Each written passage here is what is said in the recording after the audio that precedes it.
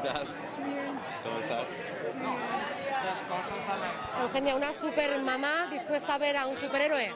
Bueno, por supuesto, ya estuve el otro día con The Amazing Spider-Man y ahora Batman no me lo pierdo. ¿Con cuál de los dos te quedas? No lo sé, déjame que vea este. En principio me gusta mucho Christian Bale como el Caballero Oscuro.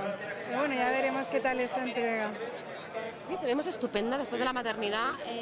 Cuéntanos tu secreto, no me digas, no acudas a la genética, algo habrás hecho, ¿no? Bueno, cerrar el pico. Hay que cerrar el pico, un poco de ejercicio y ya. Se ha complicado, o sea, se complica, pero bueno, he retenido mucho pico, por lo tanto se ha salido rápido. O sea, la experiencia. Impresionante, la verdad es que repetiría pues 100 veces más, me ha encantado. Pero bueno, estáis un tiempito, ¿no? Sí, un poquito de tiempo, un par de añitos, por lo menos para disfrutar de este. ¿Qué tal se porta la criatura? Se porta fenomenal, es súper bueno, duerme ya casi 8 horas seguidas y todavía no le he dado ni los cereales, o sea que es un santo. ¿El abuelo qué dice?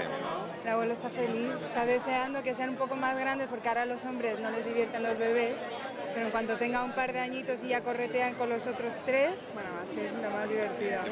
Lo bueno es que va a tener hermanitos, los hermanitos pequeños tuyos, son casi de edades parecidas, ¿no? Sí, casi, se llevan 3 años nada más, o sea que es que va a ser una guardería eso. Que ahora os habéis juntado toda la familia en el sur, ¿no? Sí, de hecho estuvimos la semana pasada en casa de mi padre con todos los niños y mi padre alucinaba, veía tanto niño que es que no se lo podía creer. ¿Y tú qué? ¿Planes de futuro? Cuéntanos. Bueno, pues ahora mismo hay muchas cosas en el aire. Estoy pues con algún proyecto de lo mío, de psicología, con una amiga. Luego me gustaría pues a lo mejor hacer algo de cine que me gusta mucho. Sí, hay muchas cosas en el aire. ¿Tu padre te suele dar consejitos y tal? ¿O te suele orientar un poco? Sí, la verdad es que sí. Él se ha metido mucho también en los negocios, entonces de vez en cuando le pido consejo y me ayuda bastante. Gracias.